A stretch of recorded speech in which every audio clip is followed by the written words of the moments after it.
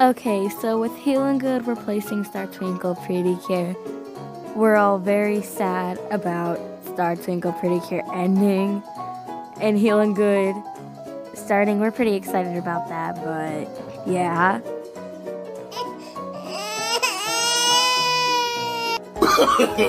No. So today I'll just be telling you my thoughts of what I think might happen in the season. So yeah. Also, if you don't want spoilers, I wouldn't recommend watching this. Are you sure about? So last year we got an android. This year we got an alien. So what could be next? Yeah, I'm getting really suspicious about you. What if this year, or next year, we just get a girl who's a flower? Seems very reasonable, actually. Maybe we'll get another cat. Like anything could happen, I don't know. Now, everyone says it.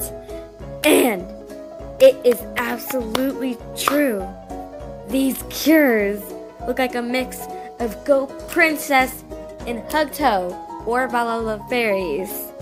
One thing I don't want this year is this!